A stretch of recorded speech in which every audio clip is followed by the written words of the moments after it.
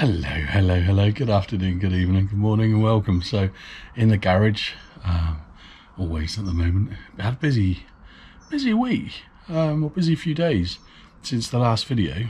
So I think the last video I'd taken up the concrete in front of the garage and I was going to do a trench and stuff. So I've been a busy boy. Let's have a look. So there's the front of the garage that I dug out. There's a trench that I did by hand, and I've gone halfway up the drive with the trench.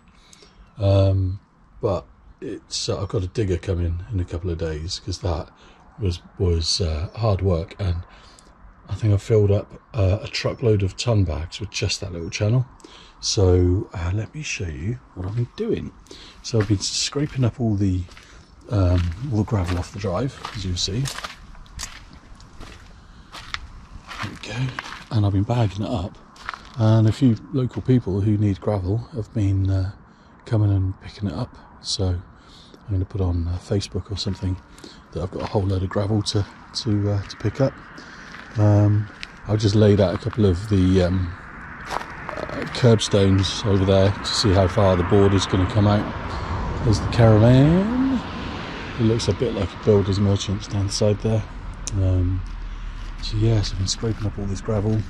Digger's coming on Monday. So loads of broken slabs. It's a bad idea using these slabs because they're too thin, and all I need to do is drive over them with a truck and they just crack. So what I'm going to do this morning, job for this morning, is I'm going to lift all these slabs up, which I only put down a couple of weeks ago. The ones that aren't broken I'm going to put around the back. The ones that are broken I'm just going to take to the tip, and then I'm going to scrape up more gravel for people to pick up. So this is a ton bag I had in the garage with the old stuff, and all these rubble sacks I filled up last night. And then I've just had, I was going to do the channels and the curbs first, and then get the digger and do the main bulk of it, but I think that's a bad idea, just in case I damage the curbstones with the digger.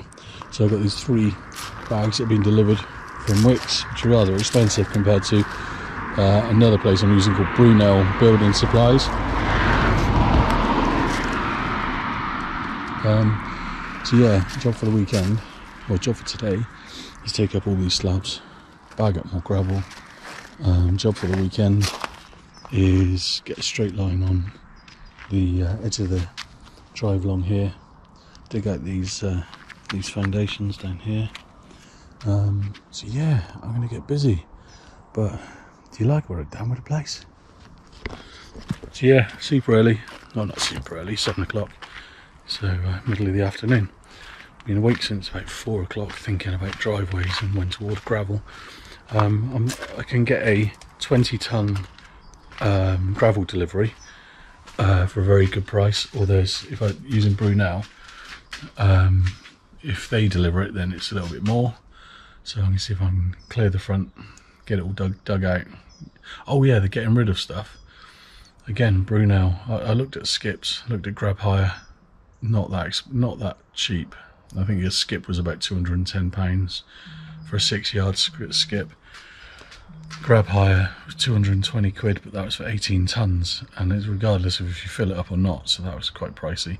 But Brunel Building Supplies, you fill up a ton bag and they will collect it for 30 quid, so that's not bad. So I think I'm going to do that. I need to find out if you get the ton bag back or not. So yeah, on that note, I'm going to crack on, and yeah, I'll see you in a moment. I won't record me doing this because it's going to be quite boring and tedious, but I'll show you the what I've done tomorrow. Oh, get busy on your drive, dig it up, put it down, lift it up, put it down, get slabs, dig them up, put them down. It'll change your life.